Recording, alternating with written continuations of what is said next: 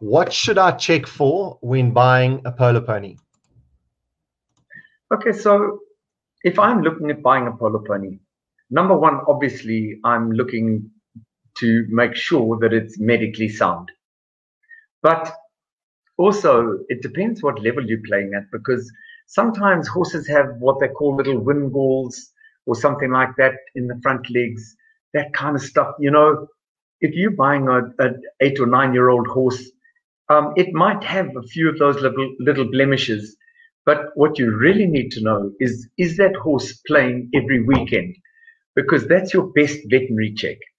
Okay, so from a veterinary side, definitely have it checked out like that. But remember that the vets have to cover themselves, because if they don't give you the information and then that horse is lame because of that, then you're going to hold them accountable.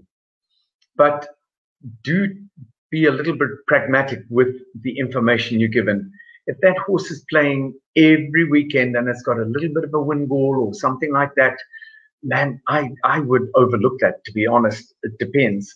If I'm buying a 200,000 rand horse, a $20,000 horse, then it's going to be a 5 or 6-year-old without any of that, and I'm going to really, really pay attention to the vet checks. But if I'm a -2 or -1 or a 0-goal player and I'm buying a schoolmaster horse, you expect it to have a little bit of wear and tear. So from a medical side, that's my advice on that. But the biggest thing is buy horses that suit you. Don't go buying, you're told, oh, this is a high goal horse that has got a bit old, and you find that they're selling it because it's cooked. You get it on the field and it's a crazy bastard. You can't ride it. So buy easy horses that give you plays on the ball, that it's easy to play them. That's my biggest thing, is match your ability level to the horse that you're buying.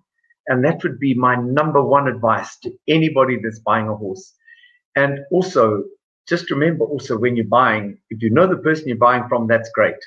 If you don't, try and get the horse on a week's trial. Because sometimes you go and ride it for one day and you have to make a decision there. I'd never buy a horse like that.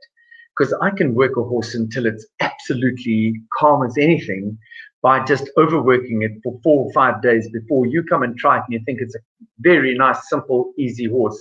You take it home, give it 3 days rest, and it's a totally crazy animal, So if you can take it home, feed it like you're going to feed it, and then try the horse over 3 or 4 days, that will give you a really good idea of what you're buying.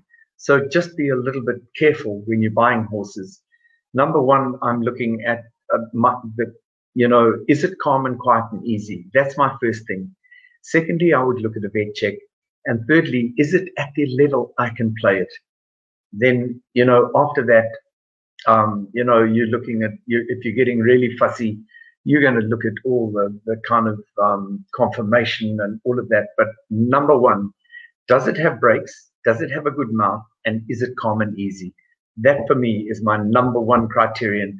And if it passes those tests, then I'm looking at the vet checks and everything else. But I will not buy a horse that I haven't been able to try and know that it fits me. Okay. So that would be my answer to that.